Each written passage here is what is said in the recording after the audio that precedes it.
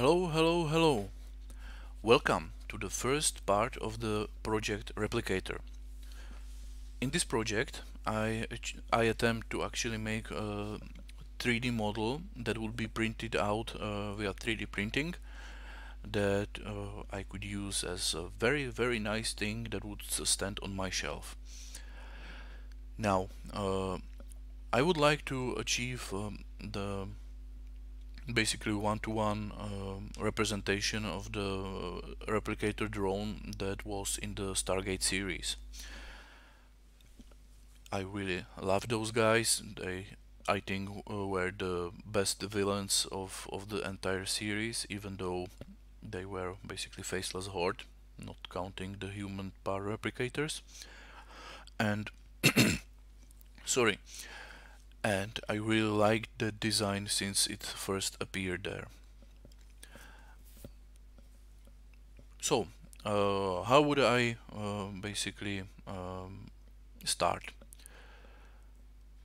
I would like to design the individual block and then put everything together according, for example, this picture or other reference pictures, and create it in such a way, shape or form that it would really resemble this kind of replicator drone.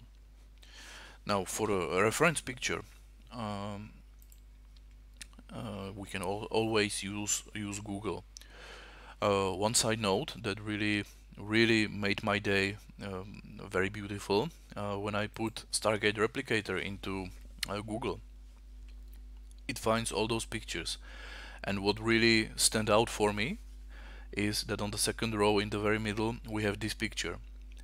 That's actually a picture from our game, Stargate Empire at War Pegasus Chronicles. Pictures of replicators that I made. That's the model that I prepared in the game. That's the model that we already have in our internal version, and it was really, well, I don't really think I have to explain how satisfying it was that it shows as that prominently here. I was really enjoying that fact. Anyway, here we have pictures of replicators, and that could be our starting point for the design itself.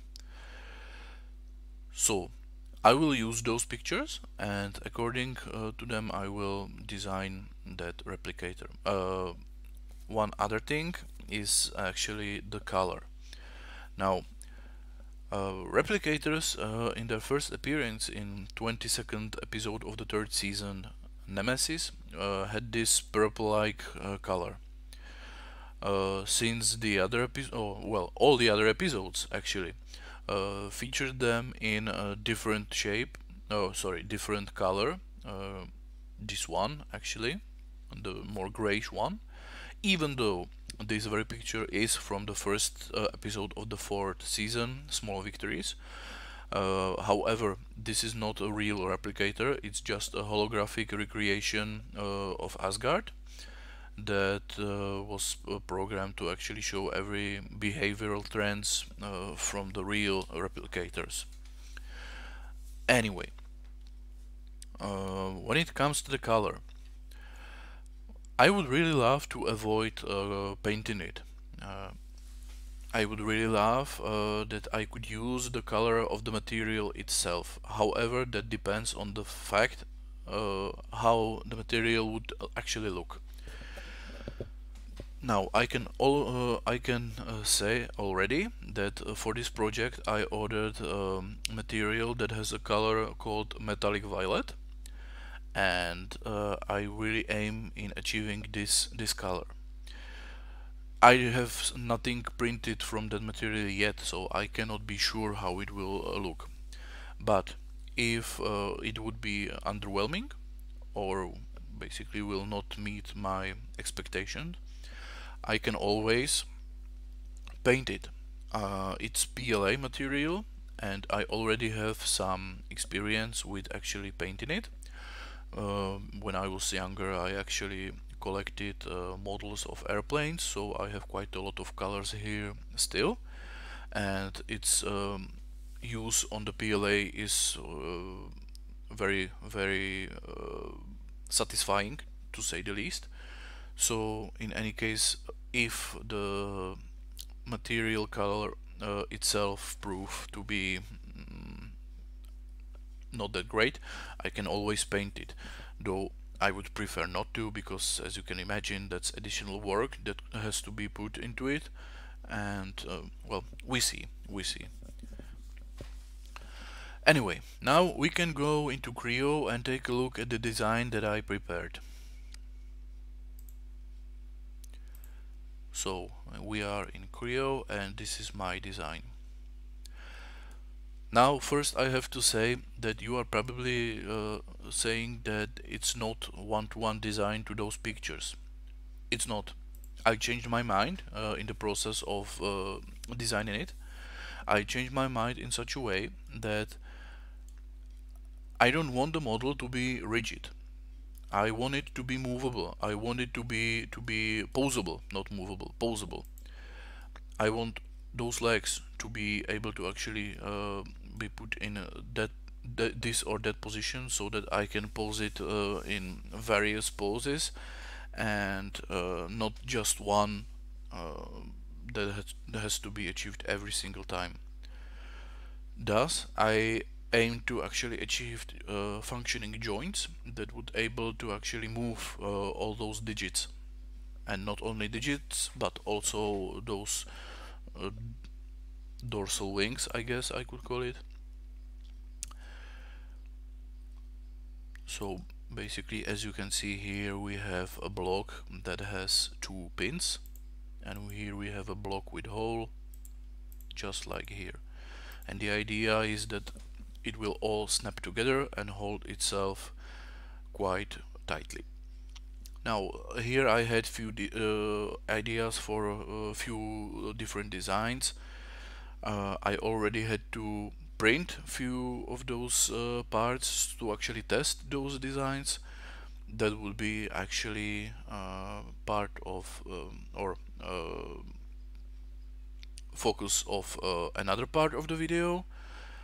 Uh, for now I will stick here in Creo, and I will try to explain everything about that design. As you can see, it's assembled from individual pieces.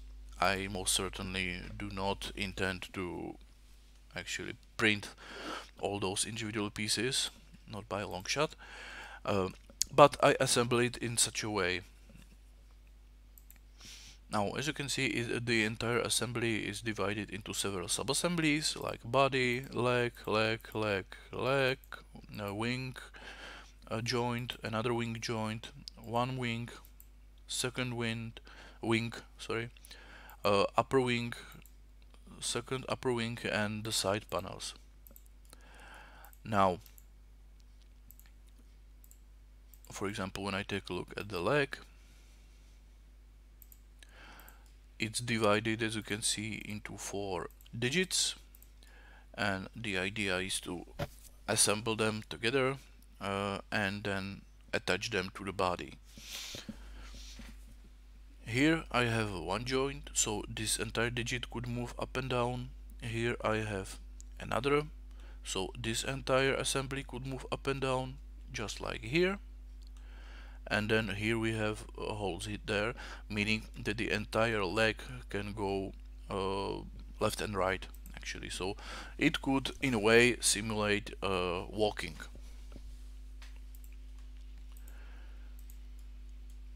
Now, just a teaser. For the purpose of actually testing those joints, I had to already print this digit and this digit, so that I can snap them together and test the joint. The idea behind that is simple, that I want the joint to be able to actually pose the thing, yet strong enough so that the model itself, the replicator, would be tight enough to actually hold its own weight. And I think I achieved that, judging by the testing I already made.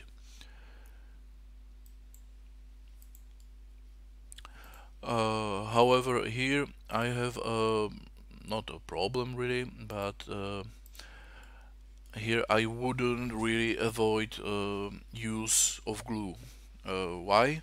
Because as you can see, for example, here the body is assembled from various sub-assemblies that has to be put together. Sure, if I make it like that, they could snap together and hold simply by the friction. Yes, that's certainly the case, and that could be used that way. However, unfortunately, for example, here we have one half of the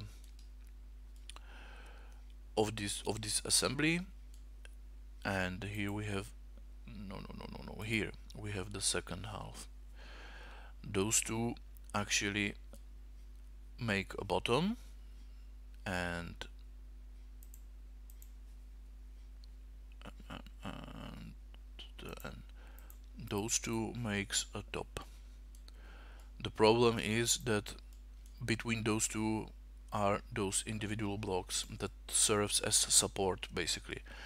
Those I have to glue whether I like it or not. Sure, I can design some slots here and then some pins in the block so that it could basically snap together. Sure, there is that possibility, though I'm not really a big fan of it because that would mean it would be visible. Those pegs would be visible, and that's something I would really like to avoid. I don't really think it would be such a bad thing to actually have glue there. Yeah, as you can see here, those are the pins for the front leg assemblies, and here we have slot for the right back legs, I guess. When we have front legs, then back legs on the other side.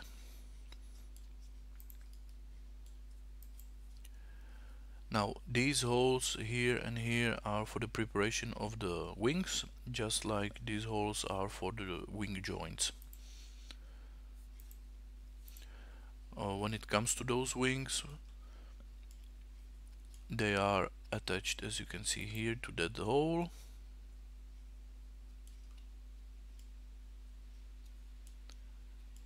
And here to that hole, so it holds together. Now the other wings, the inner wings, are here on this joint, so it could be moved in some position. And then we have those side panels. So that is basically all for the design itself. I know it's not one-to-one representation of the model from the series. However, I don't really mind that because I want it to be poseable. I wanted to actually put it in some interesting poses. Just a side note, the idea behind that was that I would like to make it in such a position that it would crawl on my LCD from behind.